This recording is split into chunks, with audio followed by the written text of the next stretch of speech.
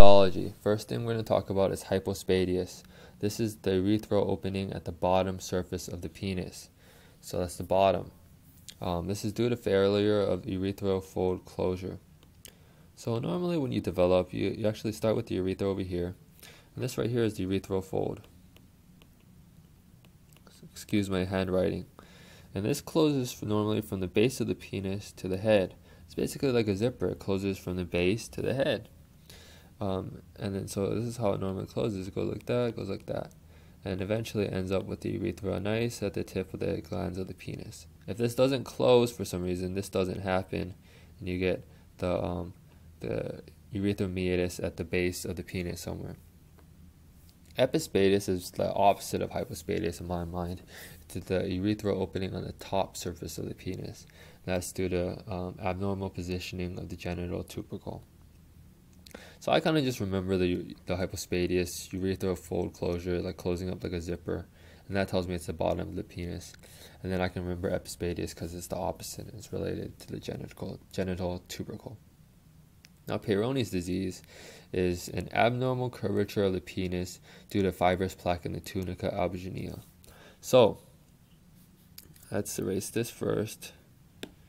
Okay, you got a penis here, and it curves. That's Peyronie's disease, and that's because there's a tunica albuginea I'm going to draw out, and there's a big plaque right here causing curvature. And basically, your penis can be curved to the left, to the right, can be curved up, and patients will experience pain during an erection, and there's sexual dysfunction because you can kind of imagine it's kind of difficult to get this into the vagina. The next thing is Priapism. That is an erection greater than 4 hours in duration, and that is a result of decreased venous outflow. So your penis gets engorged. There's a lot of extra pressure there, compresses the blood vessels of the penis, some of the arteries, and then some of the penile tissue don't get enough blood and oxygen, and that's how you get penile ischemia. It's basically, in my mind, a compartment syndrome of the penis, so that's why this is an urological emergency. There's many things that can cause this. First of all, Sickle-Cell Disease. If your cell is sickle, it can block up those vessels and basically block out blood from leaving.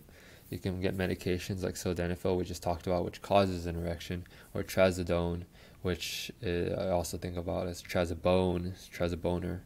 And then you can also get some autonomic dysfunction because, as you remember, the autonomic nervous system is super involved in the physiology of the erections.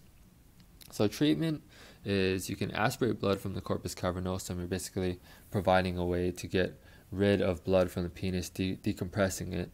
And the second thing you can do is you can inject some phenylephrine. So remember we just talked about how phenylephrine causes vasoconstriction of the arteries, thus decreasing blood flow into the penis, which would reduce the erection. If that doesn't work, you got to go to surgery. Finally, we're going to talk about squamous cell carcinoma of the penis. And I've placed all this penile pathology here. I've ruined the whole order of all the things. And that is because of this. Because this is just basically the same thing as squamous cell carcinoma of the vulva, of the vagina, and of the cervix. The risk factors are HPV infection. I'm not going to belabor that anymore. And the second thing that you have to remember is that having an uncircumcised penis is also a risk factor. And specifically, it's an uncircumcised penis that has not been well taken care of. It's dirty, it's not been cleaned, and that basically causes irritation of the penis. Irritation is, if you remember, basically irritation, dysplasia, cancer. You can also see some precursor lesions, basically in situ carcinoma of the penis. So there's Bowen disease. Bowen disease, that's leukoplakia of the penile shaft. So leukoplakia is that white skin color.